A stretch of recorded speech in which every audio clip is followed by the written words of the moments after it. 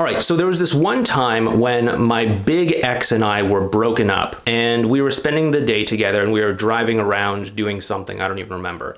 And we were in her car, and on the radio, the song from Crowded House comes on. You know, Don't Dream It's Over, I think it's called. And in case you don't know the song, the main part that I want to bring up here goes like this, you know, hey now, don't dream it's over. I mean, you know that song. That's terrible singing. There's a reason why I don't sing, but now you know the song if you don't already. This was an interesting thing because we started talking about that song. She said it really reminded her of us. And I thought, oh, wow, that's great. Like, you're getting hope that we're going to get back together. That's great. Like, maybe you're changing your mind. And she said, actually, no, I'm not.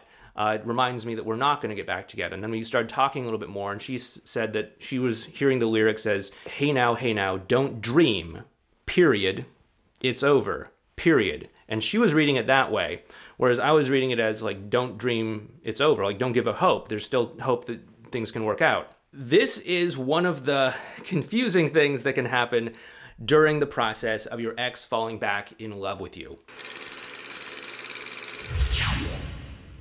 Hey there, it's Clay with modernlove.life, and in this video we are going to be talking specifically about what it feels like when your ex is falling back in love with you. Now, that story I just told you is something that I went through with my big ex during our first breakup. You know, in the last video we did go over my story of our first breakup in this journal that I found when I was digging through an old box of things. So I wanted to go through some things that whole story and that whole experience of reading that old journal brought up for me. Your ex is going to have a hard time opening up and trusting you again, opening up and loving you again.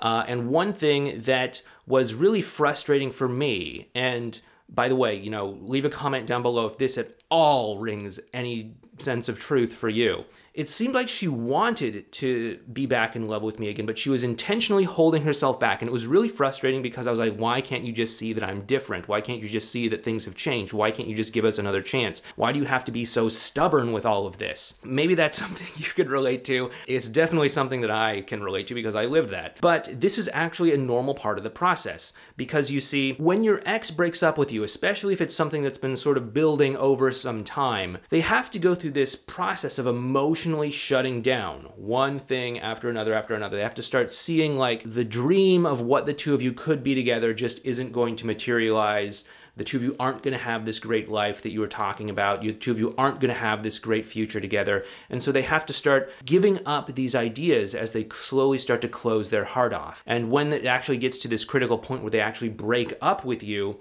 that's when the breakup actually happened. And then, you know, after that, usually us, the people on the receiving end of the breakup, realize, oh no, something is going on here. I need to start to fix this. That's cue damage control mode. Cue all of this, trying to fix everything and all of that. And sure, your ex may see this and they may like it a lot.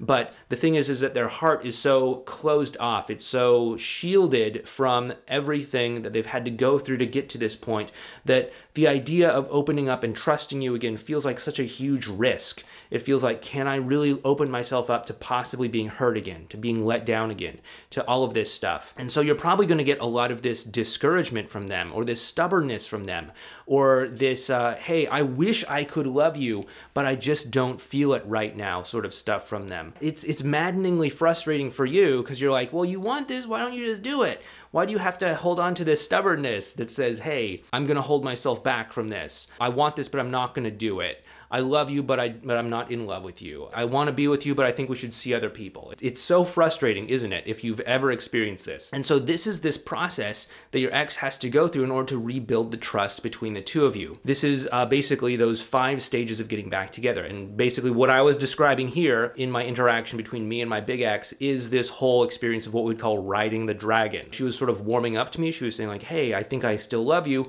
but we can't be together.